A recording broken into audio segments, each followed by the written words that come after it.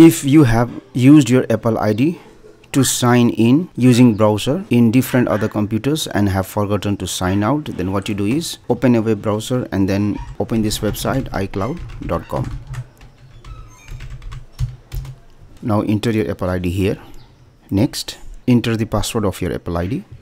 Next, now you have to allow your Apple ID to be signed into a new device, so select allow. Remember this verification code, you have to use this one, 138491.